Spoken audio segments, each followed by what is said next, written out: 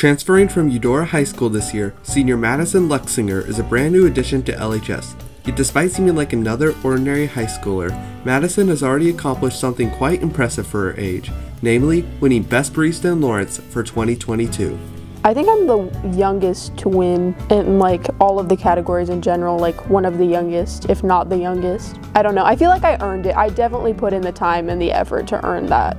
Since the summer of 2021, Madison has worked at the Roost, a downtown breakfast and lunch cafe.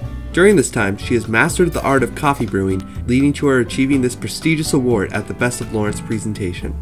Her friends, family, and co-workers were all excited for her success, while Madison was a bit more modest about the honor. I didn't really expect it to happen. I kind of had hope, and I didn't really care about it very much. I kind of just went so I could get free snacks. All my coworkers were not surprised. They thought I had earned it as well. My mom, my parents, and friends, they were all very excited, more excited than I was. Well, I was really excited for her because I knew that she was really surprised to be nominated, and so when I found out that she won, I was super proud of her because I know that she works really hard every week. To become Lawrence's best barista, Madison has devoted a lot of time and effort, with these specific tips being the foundation for her success. A lot of persistence and time and caring about what you're making. Good customer service, number one, always. Number two, prioritizing your drinks, working efficiently while still caring and maintaining integrity in the product that you're creating.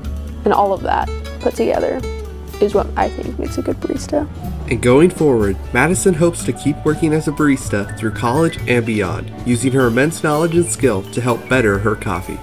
Definitely through college. I plan on working at the Roost, or if not, another coffee shop. That's a good thing about being a barista. It's a trade, and you can take that anywhere. Especially if you're good at it, you can go any state and you have yourself a job. So if you ever find yourself downtown, stop by the Roost to get some of Madison's award-winning coffee. This has been Hayden Houts reporting for the Lions Roar. Back to you in the studio.